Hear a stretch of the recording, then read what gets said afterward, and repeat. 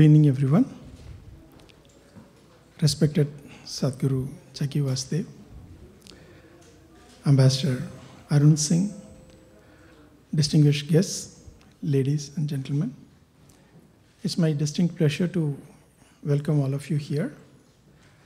You all know that today's topic is about relevance of yoga in modern life. But to enjoy that, we have to avoid the interference of mobile phone in this hall. Okay. Please take a few seconds, ensure that your phone is either switched off or in silent mode. This event is a curtain raiser for the International Day of Yoga. That's going to be celebrated on the June 21st, 2015. And we are glad that Ambassador Singh has kindly agreed to be present here. He is no stranger to Washington, but still, please permit me to say a few words.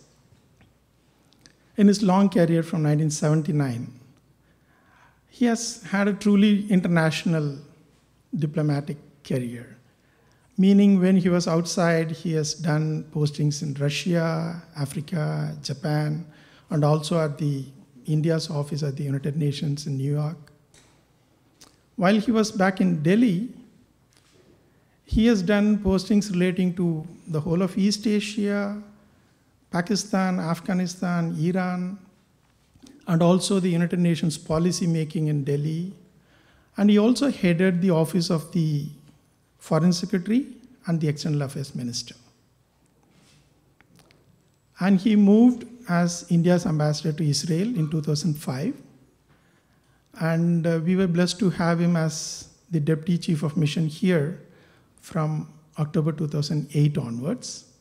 And he left to Paris in April 2013 as India's ambassador and came back in April 2015, as if we planned it.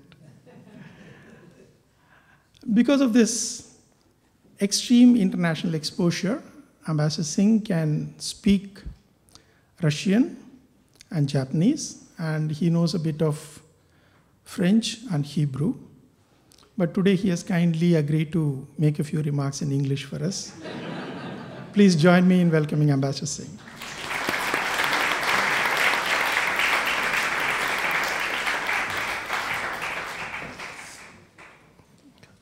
Thank you very much, Dharan. Sadhguru Jaggi Vasudev, it's an honor for us to have you here. Distinguished guests, ladies and gentlemen, and let me just say how delighted I am to be here with all of you. And this is indeed one of my first public events after I've come back to Washington, D.C. And so it's an honor to be able to share it with you. In fact, I was joking and saying that I engineered my return a week ago to be present on this occasion. It gives me great pleasure in welcoming all of you tonight at the embassy. We are delighted that Sadhguru Jaggi Vasudev has kindly agreed to talk on relevance of yoga in modern life as a curtain raiser to the first International Day of Yoga to be celebrated all over the world, including in Washington, D.C. on 21st June this year. As we all know, yoga is essentially a spiritual discipline which focuses on bringing harmony between mind and body. Today we'll have an opportunity to listen to Sadhguru, who has been guiding millions of people around the world in seeking this harmony, and also between ancient yogic practices and contemporary lifestyle. Through his organization, the Isha Foundation, Sadhguru has been offering yoga programs that are transformational in nature. Furthermore, he and his team of volunteers are also focusing on large-scale humanitarian projects in the fields of education, environment, rural upliftment, and bringing science to children. No wonder Sadhguru has addressed major global forums, including United Nations, the World Economic Forum, the UK House of Lords, among others. His talk today would be a befitting precursor to highlight the importance of the first International Day of Yoga. When the Indian Prime Minister, Narendra Modi, addressed the United Nations on 27 September last year, he mentioned, and I quote, "Yoga is an invaluable gift of India's ancient tradition. It embodies unity of mind and body, thought and action, restraint and fulfillment, harmony between man and nature, a holistic approach to health and well-being. It is not about exercise, but to discover the sense of oneness with yourself, the world, and nature. By changing our lifestyle and creating consciousness, it can help us deal with climate change. Let us work towards adopting an International Yoga Day." That was the call he had given. On 11 December, India had introduced a draft resolution in the United Nations General Assembly, which received broad support from 177 member states. This resolution was adopted without a vote, and the United Nations declared 21st June as the International Day of Yoga. The Government of India, as I mentioned, is planning to celebrate this day in all countries, including USA. The Indian Embassy here would be organizing first International Day of Yoga celebrations on the National Mall at Sylvan Theatre in association with yoga organizations in the region who have come together under the banner of Friends of Yoga. The event would be from 8:30 in the morning to 11 o'clock, and of course, all of you are invited, and please encourage others to also attend. It will be a free event, open for public. We would be presenting an exclusive video message on the occasion by the Indian Prime Minister, and the event would also feature yoga demonstration by experts and Indian dance and music. I once again welcome all of you here today and join you as we all wait to eagerly listen to the words of Sadhguru. Thank you.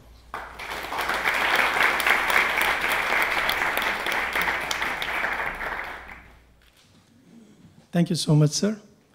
Ambassador has already mentioned, highlighted about Sadhguru. A few thoughts on this. One word is transformational. Whenever I read about Sadhguru, the word transformational comes. He works towards inner engineering and how one can transform. Another thing to note about so many gurus, and this guru, what distinguishes him is that he doesn't side with any religious sentiments.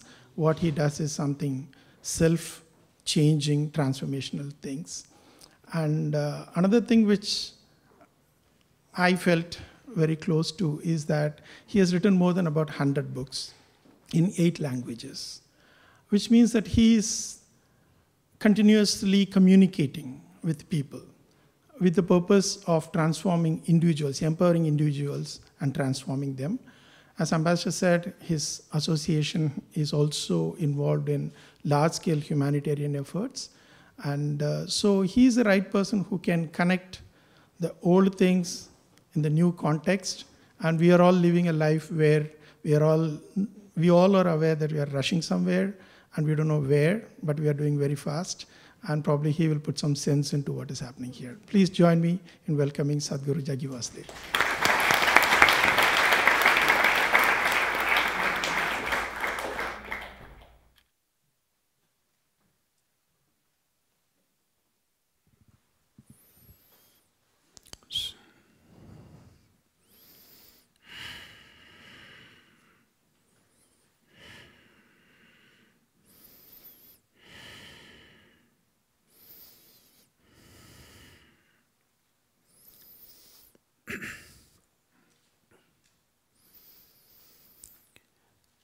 Jananam sukadam maranam karunam milanam maduram smaranam karunam Kalavashadiha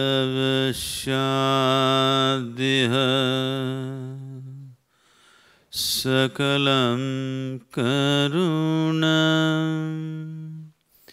Samayadipate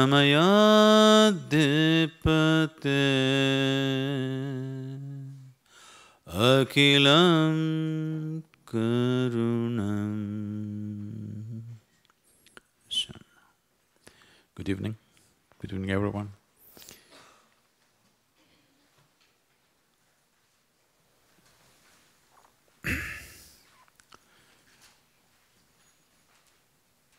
When we utter the word yoga, there are too many misconceptions as to what it is. I think I'll take a few minutes as to where is the origin of yoga, where does it come from? A little over 15,000 years ago, a yogi appeared in the upper regions of Himalayas. Nobody knew where he came from. His antecedents were completely unknown, nor did he care to introduce himself. People gathered in thousands, but then he said nothing, he did nothing. He simply sat there, unmoving. People waited, hoping for a miracle to happen. Nothing happened. Their idea of a miracle was fireworks in the sky, and nothing like that happened. He simply sat there. Slowly, people started leaving because he's not saying anything, doing anything, eyes closed. You can barely make out whether he's alive or not. Once in a way, tears of ecstasy are dripping down his cheeks, otherwise nothing is happening. Then everybody left. Only 7 people stayed on because they recognized the miracle. So the nature of our body is such, to keep it in any decent state, you have to attend to daily compulsions. You have to eat, you have to drink, you have to relieve yourself, you have to sleep. All these things are happening, it sits here in a decent manner. Any one of these things are not fulfilled, then it will go into another state. Here he simply sat here for months on end, unmoving. So these people, these 7 people recognized that unless someone has transcended their physical nature, one cannot sit like this. So they waited for his attention. After many months, his attention fell upon them and they begged, please, whatever you are experiencing, we would like to know. He was little dismissive, he said, this is not entertainment. But they said they're willing to do anything. So he gave them a few preparatory steps with which they worked on, and after that for many years his attention did not fall upon them. When the summer solstice approaches, every yogi makes a certain adjustments within himself because whatever happens to the planet naturally happens to this body. Because this body is a product of the way this planet and this solar system is functioning. This is like the potter's wheel by which this has been made. He went into an elaborate science of this later, but to make it very simple, this much is clear to all of us. There's an elaborate science and mathematics involved in this, but leaving that aside, at least this much we understand that if our mother's bodies were not in sync with the movement of the moon, the cycles of the moon, we wouldn't be born. Only because it's in sync with this. Similarly with the solar cycles, certain other dimensions of our bodies are in sync with it, and the revolutions of the planet, all these things together made this body the way it is, they made the evolutionary process the way it is. Then he gave this, and when he was making these adjustments after many years, when the solar solstice came, which is the 21st of June, it's very significant that the yoga day is fixed on that day, then he noticed these 7 people had become fantastic receptacles. They have been preparing for years and he never noticed them. When he saw this level of receptivity, he could not ignore them anymore. So, somewhere around this 21st of June, he turned south because the sun turned south. This is called as from Uttarayana to Dakshinayana, it turned. In yoga, from June to December is known as sadhana pada, from December to June is called as Kaivalyapada. This is the time of sadhana. So he turned south and sat there as the Adi Yogi, Adi Guru. They called him Adi Yogi because they did not know his name, so they said he's the first yogi. So on this day he sat as the Adi Guru or the first Guru to throw light upon the nature of human existence. So he explored human mechanics in as much elaborateness as you can imagine, and he came up with 112 ways through which a human being can attain to his highest. Having delivered this over a period of time, these 7 people took to various parts of the world. He asked them to go ahead and do this.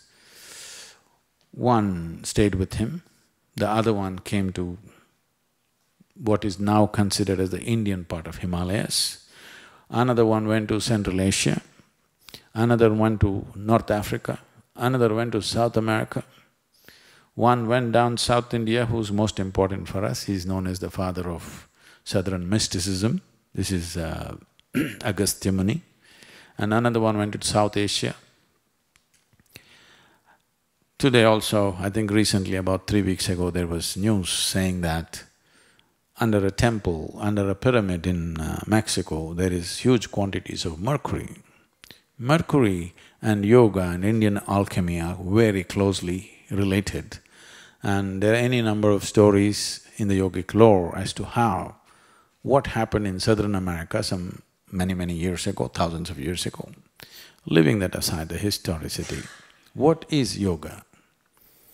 The word yoga means union. Union of not just body and mind, union of everything. Today modern science is telling you the whole existence is just one energy manifesting itself in millions of ways. The religions of the world have been screaming for a long time that God is everywhere. Whether you say everything is one energy or you say God is everywhere, or you're talking about the same reality or a different reality. Different ways of expression, we are saying the same thing. Now, it is just that a scientist does not experience this, he has mathematically deduced it. A religious person does not experience this, he believes it because it's said by somebody that he values. A yogi is a hard nut, he wants to know it by his own experience.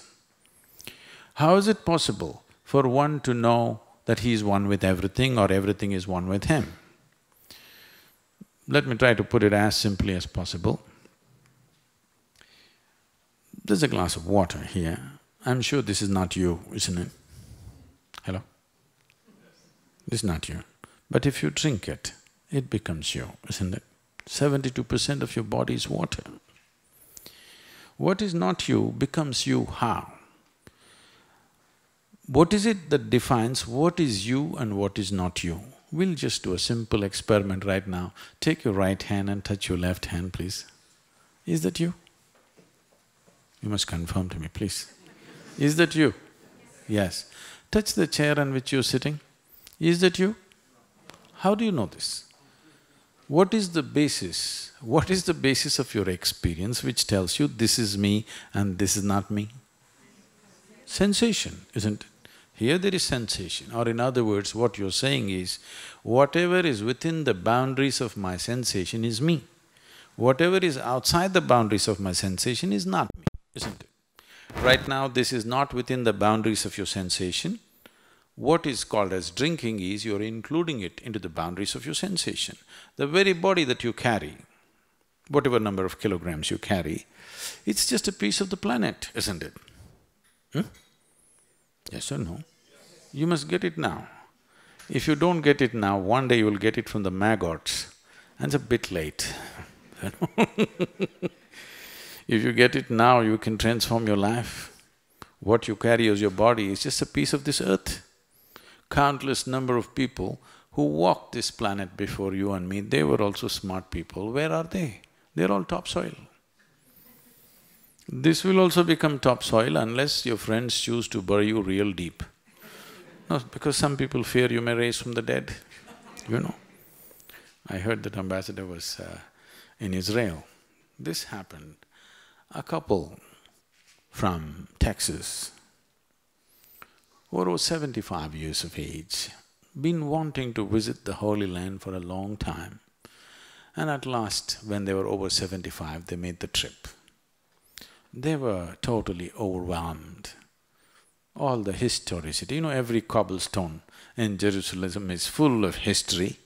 The lane that Jesus walked, the place where he walked upon the water, where things happened, they were overwhelmed by this whole thing.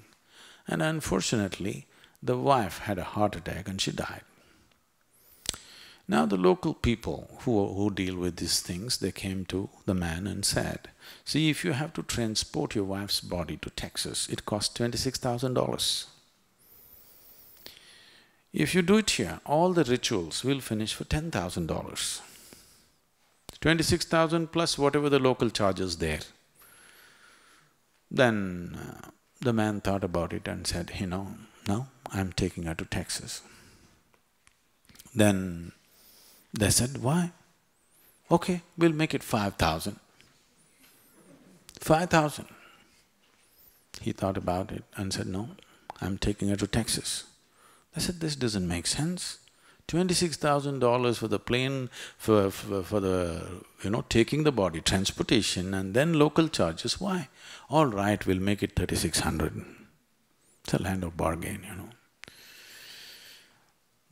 He thought about it and said, no. Then they asked, why? It doesn't make sense. He said, in Texas, dead stay dead.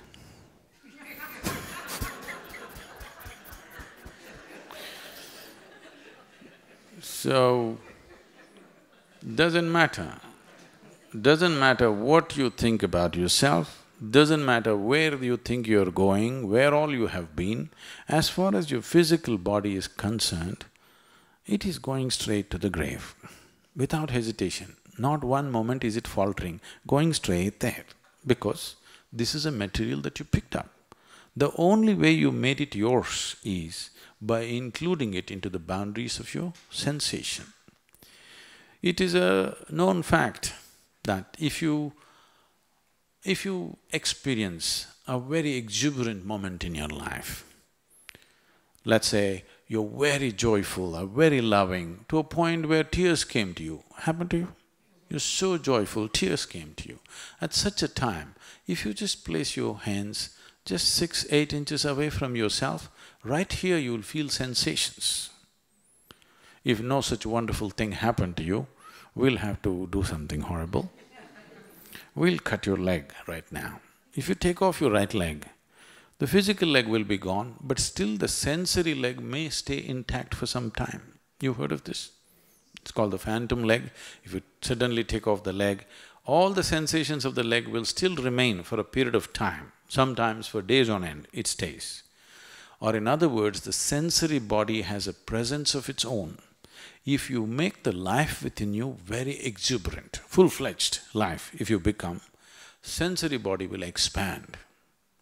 If you sit here and if your sensory body became as large as this hall, as that which was not you yesterday has become you today, isn't it? If you sit here, if you could experience all these people just as you experience the 5 fingers of your hand, not psychologically thinking or emotionally feeling we are all one, but actually if you experience them as yourself. After that, do I have to teach you morals? Do I have to tell you, don't harm this person, don't kill this person, don't rob this person? Do you need morality like this? Anything that you have known as myself, with that you're perfectly fine, isn't it? So if you sit here and make your life energy so intensely vibrant that your sensory body became as large as the universe, then we say you're in yoga, because everything you experienced as myself. Even if you did not stay in that experience, even for a moment if you experience this, the fundamental way in which you perceive and experience life is altered. This is the basic aspect of yoga, that to extend, to make this life energy so intense that your sensory body, the area becomes so large that if you sit here, in your experience everything is you. There's nothing else but you. Only if you're here, no trouble, isn't it? You and the other is trouble. Now there are various other aspects to it. There is health, there is happiness, there's peacefulness, all these things. These things can be addressed in so many different ways. One simple way of putting it is, suppose you lose your peace today. What will happen? First dose of your lack of peace, the family will get it. The one or two people at home, they will get the first dose. You went and yelled at your family, people thought it's normal. Tomorrow it continued, you'll pick a quarrel with your neighbor. If it continues, you start yelling at somebody on the street. If it continues tomorrow, you go and shout at your boss. The moment you shout at your boss, everybody understands that you need medical help. So if they take you to your doctor, initially the doctors try to talk you out of it. Doesn't usually work. So the next thing is they throw a pill into you. A pill means what? Certain number of chemicals. If you take these chemicals in, suddenly you become peaceful. Maybe not forever, at least for that period of time it works. Or in other words, what you call as peace is a certain kind of chemistry. What you call as joy is another kind of chemistry. What you call as ecstasy is one kind of chemistry. Agony is another kind of chemistry. Misery is another kind of chemistry. Anxiety is another kind of chemistry. Stress, whatever you call it, pleasantness or unpleasantness that happens within you, every human experience has a chemical basis to it. Or in other words, this is a chemical soup. Are you a great soup or a lousy soup? That's a question. If I give the same ingredients to 10 different people here and ask them to make soup, they will turn up 10 different kinds of soups, isn't it? Same ingredients. All of us same ingredient, just see how different each person has made himself. Now the entire science of making this into a pleasant soup, this is one important dimension of yoga, but it's not the goal of yoga. If your body becomes pleasant, we call this health. If it becomes very pleasant, we call it pleasure. If your mind becomes pleasant, we call this peace. If it becomes very pleasant, we call it joy. If your emotions become pleasant, we call this love. If it becomes very pleasant, we call it compassion. If your very life energies become pleasant, we call this blissfulness. If it becomes very pleasant, we call it ecstasy. If your surroundings become pleasant, we call this success. Only to create your surroundings in a pleasant manner, you need the cooperation of many forces around you. But to make your body pleasant, mind pleasant, emotion pleasant, energy pleasant, you need the cooperation of just one person. That's you. External pleasantness, you need the cooperation of many forces. Not always is it possible. But internally, only if you are willing, it's very much possible. So the science of yoga looked at various possibilities, how to make this entire system pleasant. To be pleasant, to be joyful or to be even ecstatic is not a goal by itself. It is a fundamental ambience that is needed if you want to explore the full depth and dimension of your life. If you want to enjoy your dinner tonight, at least you must be peaceful and happy, isn't it? Whether you want to enjoy your work or your family or the people around you or the spring around you, you must at least be peaceful and happy. So to be peaceful and happy is not the ultimate goal of your life, it is the most fundamental requirement of your life. If you become like this, that you're pleasant by your own nature, not because of something that's happening around you, your pleasantness is created by you and it stays that way within you, this means you have no fear of suffering. Only when there is no fear of suffering will you dare to explore life in its full depth and dimension. Otherwise, always, what will happen to me is always the big question. It's a crippled life. As long as fear of suffering exists within you, you will never dare to take full steps. Your life will not be full stride, it'll be always a half a step. So to set this, you have to create a chemistry of blissfulness. Whatever, this is the way I am. If this assurance is there, you can jump into anything and do whatever. Or in other words, you are never an issue. You have made yourself in such a way that you are not an issue. Outside there are many issues. We'll deal with it to the extent we can, to the extent the situation allows us, but you are never an issue. At least this much everybody should do to themselves, isn't it? I don't know if you will become the richest man in the world or not. I don't know whether you will climb Mount Everest or not. I don't know whether you will run faster than Mr. Bolt or not. These things will need many things, but at least your experience on this planet should be pleasant. This is something fundamental. This is something every human being needs and deserves. At least this much must happen. At least this level of yoga we want the entire world to do. Yes, at least this level of yoga. They become peaceful and happy by their own nature. Whether they get realized, whether they will become yogis, whether they will experience the whole cosmos, that's left to them. At least making their life a pleasant experience. This much everybody must do. This much must happen. It is with this vision, I think, the International Yoga Day, so that the world takes to this science. For a long time, in pursuit of human well-being, we've looked up. By looking up, people have gone into all kinds of hallucinations, and we have fought wars, we have divided the world in ways we can't fix it. Terrible things we have done to each other and continue to do even today. So many people started looking out for their well-being.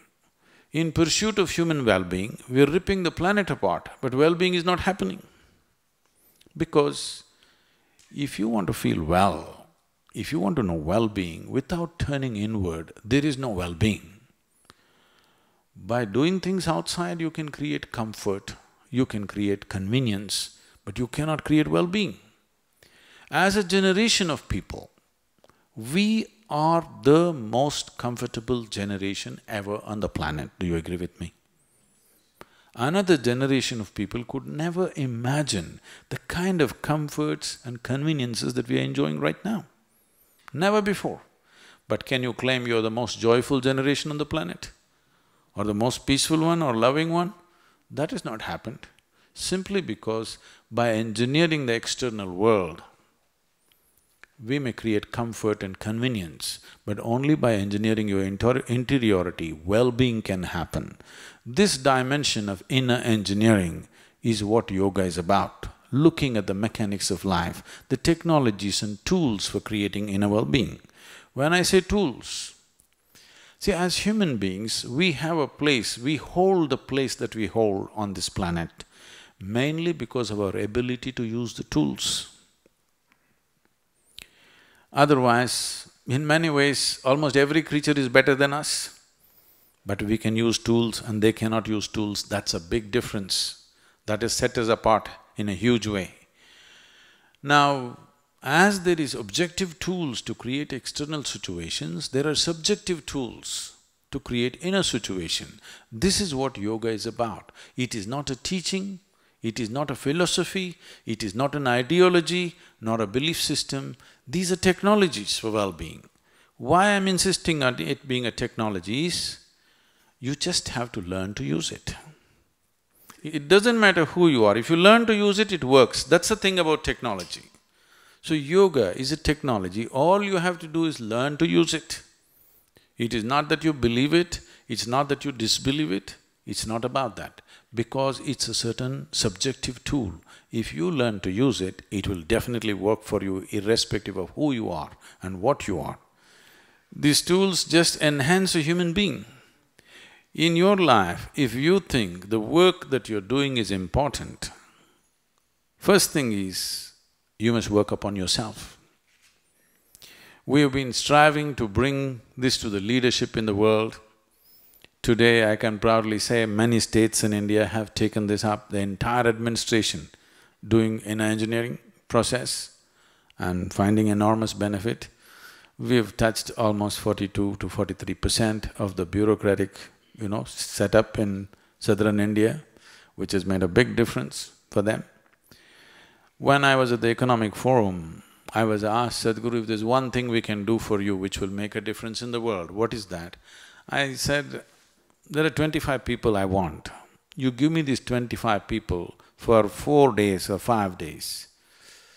you will see in 3 years' time there'll be significant change on the planet. So they asked me, who are these 25 people? I named the 25 heads of state. And it's fantastic today, a major nation, heads of major nations are talking about yoga for the first time. I want you to understand, this has lived for over 15,000 years without any kind of one organization pushing it or forcing it. Never in the history of humanity has it happened, somebody put a sword to your throat and say, you must do yoga, otherwise we'll kill you. No such thing has ever happened. Simply because of its efficacy, because it works, it's lived. Today, nearly 2 billion people on the planet are doing some form of yoga. I'm not happy with that. I want the 7.2 billion people to do some form of yoga because it is time. We have looked up, we have looked out and we've caused much damage. It is time the world turns inward for their well-being, not up, not out, in. In is the only way out, really. If you want well-being, in is the only way out. And we want this to happen, and it's fantastic that heads of states, the Prime Minister took this up and the United States leadership is responding. Even the word yoga being uttered by the President of the United States is a very big thing, and he's uttered it too many times in the last few months which is great. And I hear that among all the UN resolutions, this got the maximum support, some 172 countries, 177 countries. That's truly fantastic that all of them recognize this. This is not about selling a product to people, let this be understood. This is not about propagating a particular culture. This is not about converting everybody into Indian, no. This is about understanding a fundamental science of well-being. There is a science and technology for external well-being, there is a whole science and technology for inner well-being. And this must happen. And for the first time in the world, we are in a position, we are on the threshold position. Never before another generation has had this privilege that today we have the necessary resource, capability and technology to address every human problem on the planet. Never before was this possible. Only thing that's missing is an inclusive consciousness of human beings. And this is what yoga can do, beyond religion, beyond belief systems, beyond caste, creed, race, nationality. People can experience a deep sense of unity within themselves, which is what the world needs. The external technologies are going through the ceiling, but who is handling these technologies will decide whether well-being will come or disasters will come. Outside science and technologies the modern science and technologies that we have, they have no character of their own. They are neither good nor bad. It all depends in whose hands they are. If you do not improve the quality of the hands which hold these powerful instruments, today, as you sit here, you must understand, you are not human beings anymore compared to how they were 1,000 years ago. Today you are superhuman beings. Tell me, 100 years ago, if I could pull out something from my pocket and speak to someone in India right now, and if I claimed I am God, would you believe me or not? 1,000 years ago, if I just had a light bulb, I could have become God, you know. This damn cell phone came to me very late. So I'm saying in every way, we have become superhuman in our capability. When such capability is… we're privileged by such capability, the necessary responsibility, which is not as a teaching, not as an idea, but you will have a deep sense of responsibility towards everything that you experience as myself, isn't it? It's good that the last part of the message from the Prime Minister, he said this could be an ecological solution, 100%. 100%. If you do not understand that this water is your life, we must starve you for 5 days of water, and then 1 drop of water you will worship it, isn't it? Yes or no? This is life-making material. This is not a commodity. This is not something that you buy and sell. Unfortunately, it's become like that.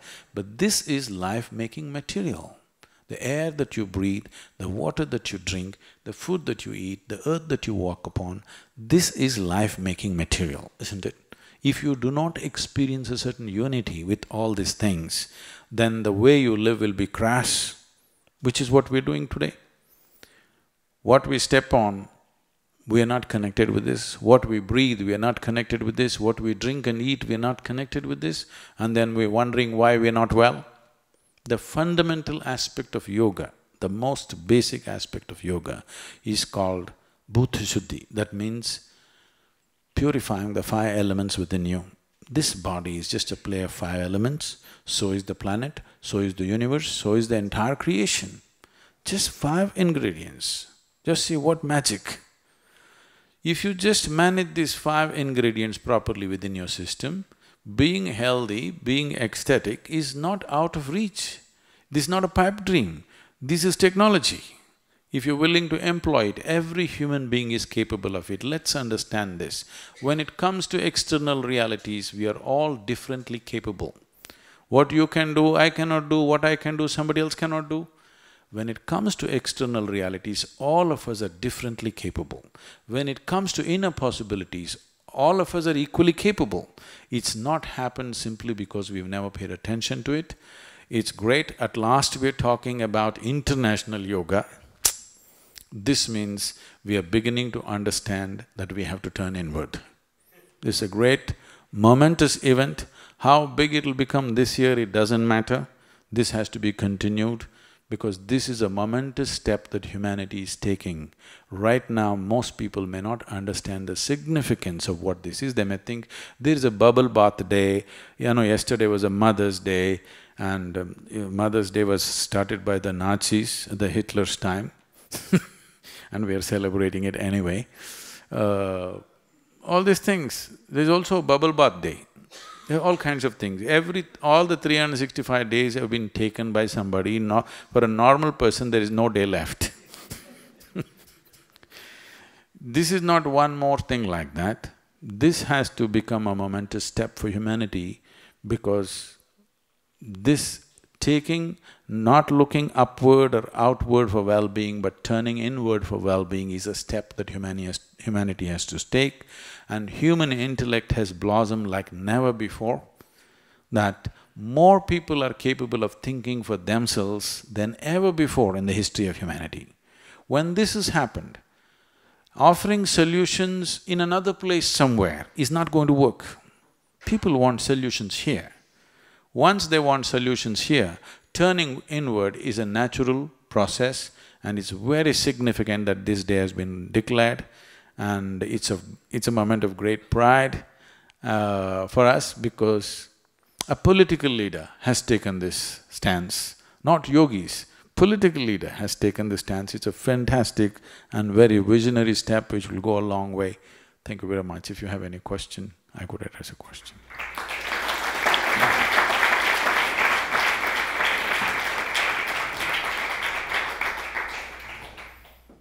Sadhguruji, it's a great honor to see you and hear you talk personally. We welcome you to DC. Just talking about inner peace and turning inward, I just wanted to ask you, there are all sorts of people in the world, and if a person is living in abject poverty and fighting each day to feed a hungry family or a sick family or street beggars who are maimed at childhood, etc., how does that person even have the time to look inward, considering the struggles he has to go through hour to hour? Thank you. I know this is always there, it's not that I'm not concerned about it. But I want you to understand there are more people on this planet who are healthy and miserable than unhealthy and miserable. Yes or no? At least if you're unhealthy, you got a good excuse. Healthy people have no excuse, but they're miserable too. So why is this happening? If instead of addressing human well-being in an essential way, we always want to look at the scabs that humanity has. Yes, there are still many things that have to be settled, there are war zones, there are famine zones, there are ugly patches on the planet which have to be fixed, all that is there. But let me talk about you and everybody like you, whose stomachs are full, everything that you need is around you. Compared to your parents and your grandparents, materially you're way ahead of them, yes or no? Way ahead of them. But I'll ask you a simple question. How many of you can say, at least one day in your life, that is one 24-hour segment in this entire life, have you spent absolutely blissfully, not a moment of agitation, irritation, anger, anxiety, nothing, simply blissed out? I'm telling you, even a handful of people on the planet cannot say yes to this. If one day did not happen the way you want it, that's understandable. But not even one day happened the way you want it, that means something fundamentally is off the rack, isn't it? The reason why somebody is not able to eat, let me tell you, in 2011, it seems the world produced enough food for 7.2 billion people. We were only 6.8 billion people on that day. But still half the population doesn't eat. Why do you think? That's not the point. It's good somebody grows ahead. The problem is there's no inclusiveness. There's no sense of, we're in a state that somebody else's suffering is not our suffering, all right? So, what is needed is a more inclusive experience on the planet. If we did not have food and people are hungry, that's okay, what to do? That's a reality. We have enormous food and people are hungry, that's a crime, isn't it? Yes? It's not a disparity, it's a crime. When there is excessive food on the planet and half the population is hungry and malnourished, it's a serious crime as far as I'm concerned. If only, now that the leadership is talking, I'm saying those 25 peoples I talked about of the major nations, if they experienced everything around them as a part of themselves, in 1 year or 2 years' time, significant change can happen on the planet, isn't it? It's not happen because we're always going by this, because we like to go on plucking our wounds and going on focusing on that. Okay, that child was not eaten on the street, what about this maimed person, what about this war? All those things are there. Are you interested in the problems on the planet or are you interested in solutions on the planet? If you're interested in solutions, taking an inward step, particularly for all those people who hold responsible positions in the world, is important, because once you're a leader, what it means is every thought that you generate, every emotion that you generate, every action that you perform is going to impact millions of people. When such a privilege is at hand, how you should keep yourself is important, isn't it? No such work has been done. Our whole idea of education right now is how to enhance our capability, not to enhance the being. I'm saying if you enhance this being, your activity will naturally rise. Now, without enhancing the fundamental life within you, you're trying to enhance your activity, which is horribly stressful. Because you mentioned the word peace, peace is not even an issue. When we were 5 years of age, as a child, being peaceful and happy, was it not natural to you? So at 5, if you were peaceful and joyful, by the time you were 30, you should have become ecstatic. But just the reverse happened. So we have to see what are we doing wrong, isn't it? Today everybody is going about talking as if peace is the ultimate goal of their life. Even so-called spiritual leaders are talking about it. Believe me, such people will only rest in peace. Yes. Because of certain deprivation, these things are being said. I must tell you this because the ambassador has been in Tel Aviv. I was to speak in Tel Aviv a few years ago. I flew in from Atlanta. I am supposed to land there in the morning and speak at 6:30 in the evening.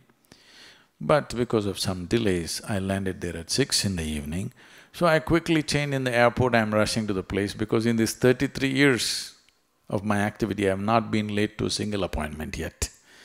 So I'm rushing there. And I've been flying an American airline, there's nothing edible on the plane, so I'm starved. To my joy, I see the venue where I'm supposed to speak happens to be a wonderful restaurant. I said, this is great. As I walked in, people were greeting me and one man came and said, Shalom. I said, fine, what does that mean? He said, this is the highest way of greeting. I said, that's your opinion, but what does it mean? He said, no, this is really the highest way of greeting. All right, but what does the word mean? He said, this means peace. Then I said, why would peace be the highest way of greeting unless you're born in Middle East? In South India, somebody comes up to me in the morning and says, peace. I'll say, what's wrong with you today? Whatever you're deprived of becomes the highest thing. These are all simple things. To be peaceful, to be joyful, to be loving is human nature, isn't it? If you don't mess yourself up, if you don't know this, get yourself a dog. When all other people fail you, you'll get a dog, you know. If you want to learn some joy, some love, at least get a dog. You don't need to go to heaven to this, but unfortunately today, if you say peace, people say divine peace. If you say bliss, you say divine bliss. If you say love, you say divine love. We don't know whether divine can love or not. If human being keeps himself well, he can be peaceful, joyful, loving. All that is human quality, please do not export it to heaven. We don't know whether it's useful there or not. Here it's useful to be peaceful, to be joyful, to be loving.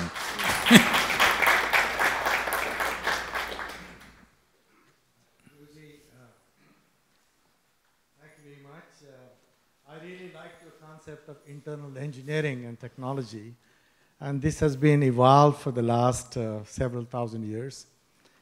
I noticed that a lot of this technology is being compromised through different types of yogas, hot yoga and Christian yoga and such yoga. Do you think the technology is being compromised? The internal engineering is being compromised, or the definitions are being compromised? So the thing is, when there is… this is a market economy, the whole world right now, okay? Including Russia and China. So when it's a market economy, it's all a question of demand and supply. There's enormous demand, not enough supply. So just about anybody and everybody is trying to invent their own form of yoga, okay? It could be dangerous over a period of time, but right now I think it's all right because they're generating interest. But classical yoga is of a different nature. This is the work, I feel, this International Day, this is what we need to do to bring the profoundness of yoga to the West, because only the physical of yoga has come largely. To make it a profound process is the most important work. But whatever this other types of yogas you're talking about, you don't have to fear them, they're okay. These are things which always happen. When things happen large scale, things happen.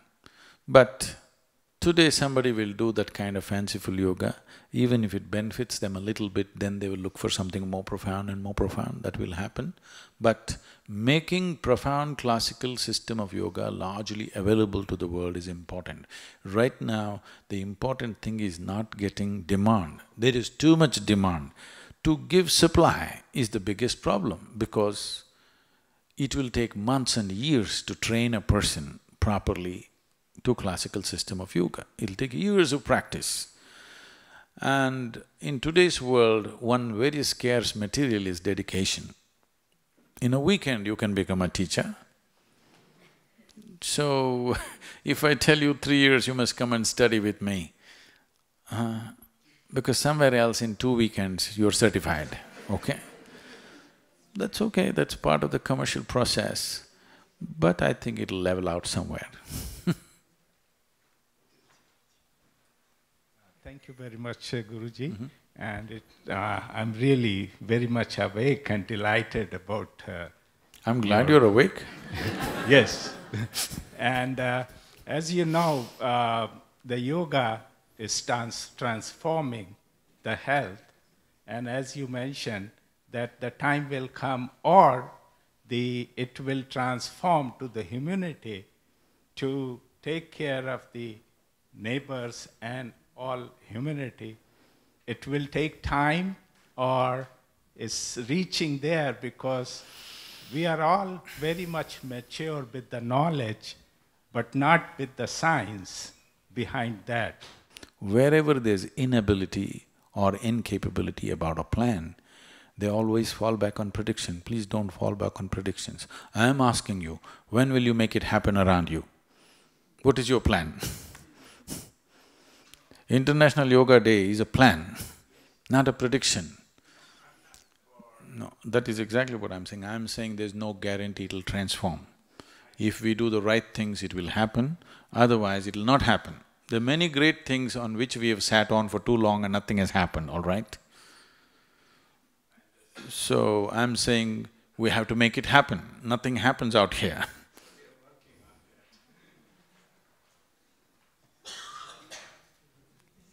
A long time ago, my grandfather gave me an article written by you, and you said that everyone's trying to be extraordinary. I'm not that old as your grandfather. I didn't mean that, but you started pretty young, I guess, in yoga. So the article ended with you saying that, everyone's trying to be extraordinary, but being ordinary is extraordinary. And that stuck with me. And my grandfather, the reason he gave me that article was because he said that just try and be yourself, and whatever comes to you, just go with the flow and have some detachment that will take you very forward in life. And I've lived my life through that with what he wanted me to be. But I wanted to ask you, don't you think that the kind of dedication and detachment that's required to go with the flow is extraordinary?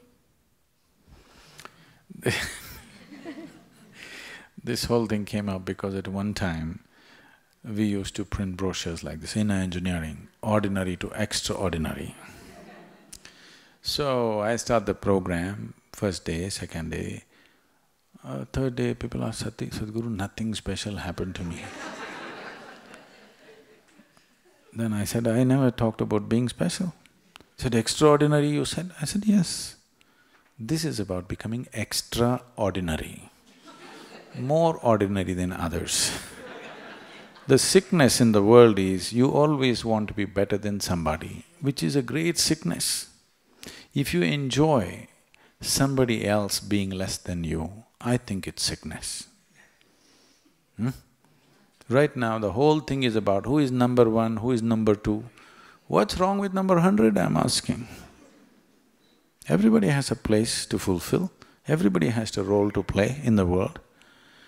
So instead of living by comparison, if you see how to make this life into a full-fledged life, see, this is what by nature every life is seeking. Whether it's an earthworm or a grasshopper or a tree, what are they seeking? They're just striving to become full-fledged what they are, nothing more. But it's easy to define what is a full-fledged earthworm, what is a full-fledged grasshopper, what is a full-fledged apple tree, we can define. What is a full-fledged human being, we are not able to define. Because wherever we keep you, you want to do something more, isn't it? Yes or no? Whoever you are right now, you want to be something more. If that something more happens, what? Something more. If that happens, what? Something more. Let's say we made you the queen of this planet. Don't look at me hopefully. I will not make such blunders, I'm just asking you. Suppose we make you the queen of this planet, would you be fulfilled? You will look at the stars, isn't it? That is the nature of the human being. The very nature of who you are is that you want to expand limitlessly. You want infinite expansion, but unfortunately you're going at it in installments. Can you approach infinity in installments? Can you count 1, 2, 3, 4, 5 and one day say infinite? Is it possible? No, it's endless counting. The very nature of who you are is such. Suppose I imprison you right now in 5x5 cubicle for 3 days, you will feel horribly imprisoned. Then we'll announce your liberation and liberate you into your 10x10 cubicle. You will feel wonderful for a day. Again you will feel imprisoned. Now we'll liberate you into your 100x100 cubicle. You will feel great for 3 days, again the same thing. It does not matter where I set the boundary. The moment you can feel the boundary, you want to break it. Yes or no? So there is something within you which does not like boundaries. There is something within you constantly longing to become boundless. But the only problem, this is a fantastic goal for you, you're seeking to become boundless or infinite is not a small thing. But the method you're employing, the vehicle you're using to get there is hopeless. Because through physical means you're trying to become boundless. The very nature of physicality or the fundamentals of physicality is a defined boundary. Only because there is a boundary, physical is possible. Right now we call this a physical body because it has a defined boundary. If I take away all the boundaries of this body, can you call this physical? So the fundamentals of physicality is boundary, but your innermost longing is to become boundless. Through physical means, if you approach boundlessness, it's going to be an endless run. So the entire dimension of what is being referred to as spiritual is just this. Spiritual does not mean you see things walking in the corners of dark streets. Spiritual does not mean you look up or down, no. It is just that your experience of life has transcended the physicality of who you are. Because physicality, as we looked at it some time ago, is something that you accumulated over a period of time. What you accumulate, you can claim is yours. But if you say it's me, you kind of lost it, isn't it? Suppose suddenly I show you this glass and this is my glass. You will think, well, Sadhguru has some problem, but let's listen some more. People say he is wise. After some time I say, this is me, then you'll say, let's go. Because this is a clear case of madness, isn't it? This is happening to you every day. Food appears on your plate, you say, this is my food, you eat it and then it's me. Once you start thinking, what is not you as myself, your fundamental perspective of life is distorted. From that distortion, whatever you do, it'll only be a struggle because it'll not find fulfillment. At least you must be able to see what is me and what is not me.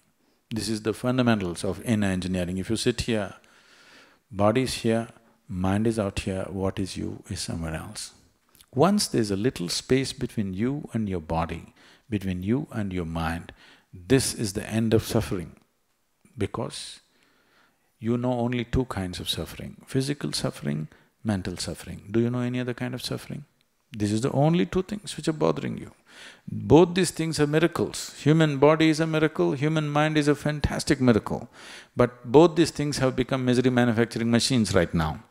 Simply because you have a supercomputer and you have not even bothered to read the user's manual.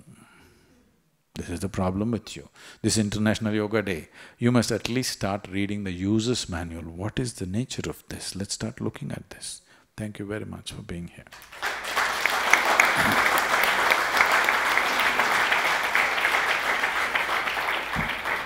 Thank you so much, Guruji. I would like to congratulate Mr. Arun Singh, being here the Indian ambassador to United States, and he will be marshalling or leading this International Yoga Day in this part of the world. Thank you very much to doing this one. Can I request Ambassador Arun Singh to give a bouquet to Sadhguru, please? On behalf of all of us, please join us.